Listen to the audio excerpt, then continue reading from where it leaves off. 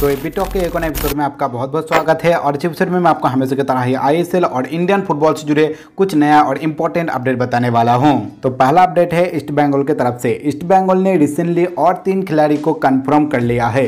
पहला है भाई मोहम्मद इरशाद, इसके बारे में मैंने आपको बताया था, गोकुलम केरला एफसी की तरफ से खेल रहा था। उसके बाद है शंकर राय, जो कि मोहन बागान की तरफ से खेल रहा था, गोलकीपर है, आपको भी पता है। इससे पहले इनके बारे में एक बहुत ही बड़ा अपडेट आया था, र्यूमर्स निकल के आया था, लेकिन अब पूरी तरीके से शंकर राय कन्फर्म हो चुका है ईस्ट बंगाल में ही। उसके बाद पंजाब एफसी के ग्रीक खोसला भी कन्फर्म हो चुका है ईस्ट बंगाल में। हमें अंदर से इन सभी का नाम पता चल गया है। उसके बाद नेक्स्ट एक और अपडेट आ रहा है ईस्ट बंगाल की तरफ से। तो भाई ईस्ट बंगाल ट्राई कर रहा है क्लिफर्ड मिरांडा को साइन करने के लिए एज ए असिस्टेंट कोच। उनको रखेगा, एक हेड कोच विदेशी ही होगा इनका, लेकिन जो भाई अभी प्रॉब्लम चल रहा है कोरोना वायरस के चलते, तो थोड़ा बहुत बैकअप रखने के लिए क्लिफर्ड मिरांडा को ईस्ट बंगाल साइन करने की कोशिश कर रहा है। अगर खुदा ना खास्ता जो विदेशी हेड कोच है वो इंडिया में नहीं आ पाए इस पैंडेमिक सिचुएशन में, तो भाई उसके जगह क्लिफर्ड मिरांडा ही हेड कोच का काम करेगा ईस्ट बंगाल के लिए। तो एक बहुत ही अच्छा सोच है यहाँ पर ईस्ट बंगाल के मैनेजमेंट का। तो चलिए जब यहाँ पर और भी क्लियर तरीके से हमें इसके बारे में पता चलेगा, मैं आपको एक और बार इन्फॉर्म कर दूंगा। और इसके बाद एक और ट्रांसफ़र अपडेट हमें सुनाई दे रहा है ईस्ट बंगाल की तरफ से ही, जो कि भाई मोहम्मद रफ़ीक, इनका ही फॉर्मर खिलाड़ी है, अभी मुंबई सिटी एफसी में खेल रहा था। तो ईस्ट बंगाल ने इनके साथ बातचीत शुरू किया है और अंदर से हमें पता चल रहा है कि ऑलमोस्ट साइनिंग कंफर्म हो चुका है मोहम्मद रफ़ीक का ईस्ट बंगाल के साथ। जब ऑफिशियल आएगा भाई मैं आपको एक और बार इन्फॉर्म कर दूंगा। नेक्स्ट इसके बाद अपडेट आ रहा है भाई इगोर अंगुलो के बारे में। तो कल ही मैंने आपको अपडेट दिया था कि केरला एफसी इगोर अंगुलो के ऊपर इंटरेस्ट दिखा रहा है, जो कि स्पेन से बिलोंग करता है, उम्र है 36 ईयर्स ओल्ड और स्ट्राइकर के पोजीशन पर खेलता है। साथ साथ लास्ट में ये भी आपको बताया था कल ही कि और कुछ क्लब ने इनके ऊपर इंटरेस्ट दिखाया है। उनके बारे में हमें तब पता नहीं था, लेकिन अब 2 नाम सामने निकल के आया है। पहला है भाई बेंगलुरु एफसी, दूसरा है एफसी गोवा। तो अब इस कंपटीशन में केरला एफसी के साथ साथ बेंगलुरु एफसी और एफसी गोवा आ चुका है। केरला एफसी के लिए उतना ज़्यादा आसान नहीं होगा इगोर अंगुलो को साइन करना। तो चलिए देखते कि क्या आगे अपडेट आता है इस खिलाड़ी को लेकर, उसके लिए आपको थोड़ा वेट करना पड़ेगा। इसके बाद नेक्स्ट अपडेट आ रहा है विक्रम प्रताप सिंह को लेकर। इसके बारे में मैंने आपको बहुत पहले अपडेट दिया था कि केरला एफसी में शायद लगभग साइन होने ही वाला है, लेकिन उसके बाद ट्वीट्स भी हमें दिखाई दिया था, वो अपडेट भी मैं आपको ऑलरेडी दे चुका हूँ। ईस्ट बंगाल एटी के मोहन बागान ने भी इनके ऊपर इंटरेस्ट दिखाया था, लेकिन भाई साथ साथ अब और 2 क्लब जुड़ चुका है इनके कंपटीशन में। पहला है मुंबई सिटी एफसी, दूसरा है हैदराबाद एफसी। तो विक्रम प्रताप सिंह के साथ शायद एटी के एमबी का उतना ज़्यादा अच्छा कनेक्शन अभी नहीं रहा है। ईस्ट बंगाल भी थोड़ा बहुत पीछे हट रहा है। केरला एफसी सबसे आगे है इनको साइन करने के लिए, लेकिन अब कंपटीशन में भाई मुंबई सिटी एफसी और हैदराबाद एफसी भी शामिल हो चुका है। चलिए इसके लिए भी हमें थोड़ा वेट करना पड़ेगा, जब कंफर्म अपडेट मुझे मिलेगा मैं आप लोगों को जरूर बता दूंगा।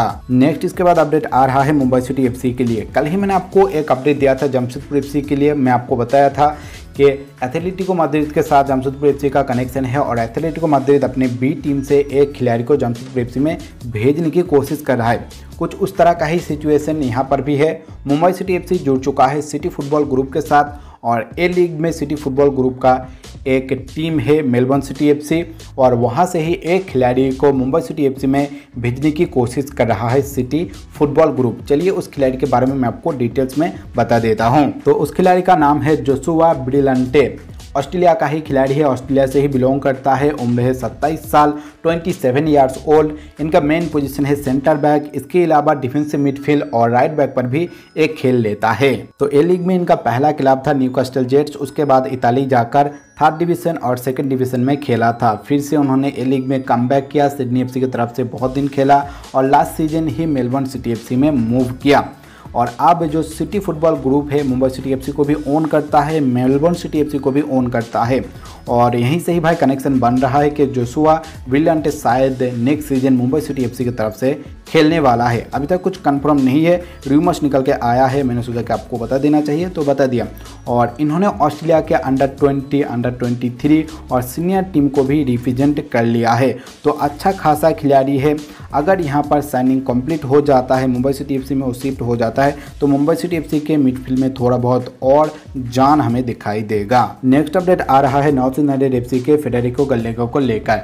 तो भाई कल ही एक बंदे ने मुझे एक स्क्रीनशॉट भेजा था जहां पर उन्होंने अलेक्जेंडर ग्रेनी जो कि आइकॉन फुटबॉल एजेंसी की तरफ से काम करता है और बहुत सारा खिलाड़ी को यहाँ पर ले आया है। कल ही मैंने आपको अपडेट दिया था, कॉमन थदर के साथ उनका लिंकअप हुआ है। उसके बाद समीर नसीर को भी ले आने की कोशिश कर रहा है और उसी एजेंट के इंस्टाग्राम पर क्वेश्चन किया गया था डायरेक्ट मैसेज करके कि गल्लेगो ने क्या अपना कॉन्ट्रैक्ट एक्सटेंड किया है नॉर्थ यूनाइटेड एफसी के लिए। तो भाई गल्लेगो के साथ इस एजेंट का कुछ भी लिंकअप नहीं है जितना मुझे पता है, लेकिन उन्होंने मैसेज करके कह दिया है कि हाँ ऑलरेडी गल्लेगो ने नॉर्थ यूनाइटेड एफसी के साथ अपना कॉन्ट्रैक्ट एक्सटेंड कर लिया है।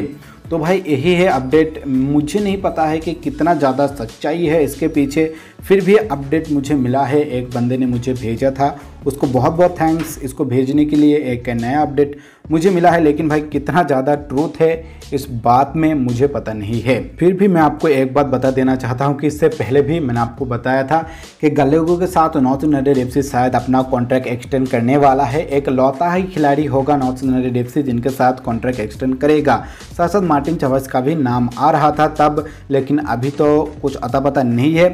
और भाई गल्लेगो मुझे लग रहा है कि रिटर्न हो जाएगा नॉर्थ यूनाइटेड एफसी में, इसमें कुछ भी ज़्यादा दिक्कत नहीं होगा। लेकिन जो पेपर वर्क है भाई वो अभी भी बाकी रहेगा। कोरोना वायरस के चलते पेपर वर्क कंप्लीट नहीं होगा। शायद अंदर ही अंदर एग्री कर लिया होगा गल्लेगो कि मैं हाँ कंटिन्यू करूँगा आप लोगों के साथ ही। चलिए जब कंफर्म ऑफिशियल अपडेट आएगा एक और बार मैं आपको इन्फॉर्म कर दूंगा, लेकिन फिलहाल के लिए इतना ही अपडेट है। नेक्स्ट इसके बाद अपडेट आ रहा है कि AIFF के टेक्निकल कमेटी कल ही यानी कि 8 मई को शुक्रवार को एक नया मीटिंग करने वाला है जहां पर विदेशी खिलाड़ी के रूल्स को लेकर डिस्कशन किया जाएगा। और भी 2 चीज़ के बारे में डिस्कशन किया जाएगा, वो मैं आपको बाद में बता देता हूं। तो विदेशी खिलाड़ी का क्या रूल्स है इसके बारे में एक अलग सा वीडियो मैंने आपको ऑलरेडी बनाकर दे दिया है। आपको पता नहीं है तो उस वीडियो का लिंक आपको डिस्क्रिप्शन पर मिल जाएगा, आप जाकर उस वीडियो को देख लीजिए तो आपको टोटली समझ आ जाएगा। जहां पर मैंने बताया था कि किस तरीके से AIFF और FSDL विदेशी खिलाड़ियों का संख्या स्क्वाड और प्लेइंग 11 में घटाने वाला है। तो इस चीज़ को लेकर डिस्कशन किया जाएगा, क्या इस सीज़न में ही अप्लाई होगा या नेक्स्ट सीज़न में अप्लाई होगा। इन सभी चीज़ों को पूरी तरीके से यहाँ पर सोचा जाएगा, उसके बाद एक नया डिसीजन आएगा। अभी तक तो कंफर्म नहीं है रूल्स, जब कंफर्म पता चलेगा मैं आपको ज़रूर बताऊंगा। और मुझे लग रहा है कि कल ही हमें कुछ नया अपडेट मिल जाएगा। तो चलिए देखिए कि क्या अपडेट निकल के आता है कल मीटिंग के बाद। और इसके बाद एक और चीज़ को लेकर इस मीटिंग में डिस्कस होगा, वो होगा एक special slot for PIO person of Indian origin और overseas citizen of India OCI। इस 2 चीज़ को लेकर यहाँ पर डिस्कशन किया जाएगा। एक स्पेशल स्लॉट किसी एक इंडियन ओरिजिन खिलाड़ी के लिए रखा जाएगा हर टीम में, ऐसा मुझे लग रहा है कि उसको थोड़ा बहुत छूट दिया जाएगा और इंडियन खिलाड़ी की तरह ही ट्रीट किया जाएगा। इस तरह का ही कुछ सिचुएशन होगा, इस तरह का ही कुछ नियम लाएगा शायद ISL में। मैं उतना ज़्यादा क्लियर नहीं हो इस नियम को लेकर कि किस तरीके से क्या होगा। इस मीटिंग के बाद ही हमें पूरी तरीके से क्लियर पता चलेगा और मैं भी इसके बारे में थोड़ा बहुत रिसर्च कर रहा हूँ। मैं जब पूरी तरीके से इस चीज़ को समझ लूँगा एक और वीडियो बनाकर आपको बता दूंगा। तो फिलहाल के लिए आज के इस वीडियो में इतना ही। आपको बहुत बहुत शुक्रिया टाइम निकाल के इस वीडियो को देखने के लिए। अगर आपको वीडियो अच्छा लगे तो लाइक जरूर कर दीजिए, अपने दोस्तों से इस वीडियो को ज़्यादा से ज़्यादा शेयर कर दीजिए ताकि उनको भी इस तरह की इंपॉर्टेंट चीज़ों के बारे में पता चले। और आपने अभी तक चैनल को सब्सक्राइब नहीं किया है तो चैनल को सब्सक्राइब करने के बाद बेल आइकन को भी प्रेस कर दीजिए ताकि आपको फटाफट नोटिफिकेशन मिल जाए जब भी मैं वीडियो अपलोड करूँ।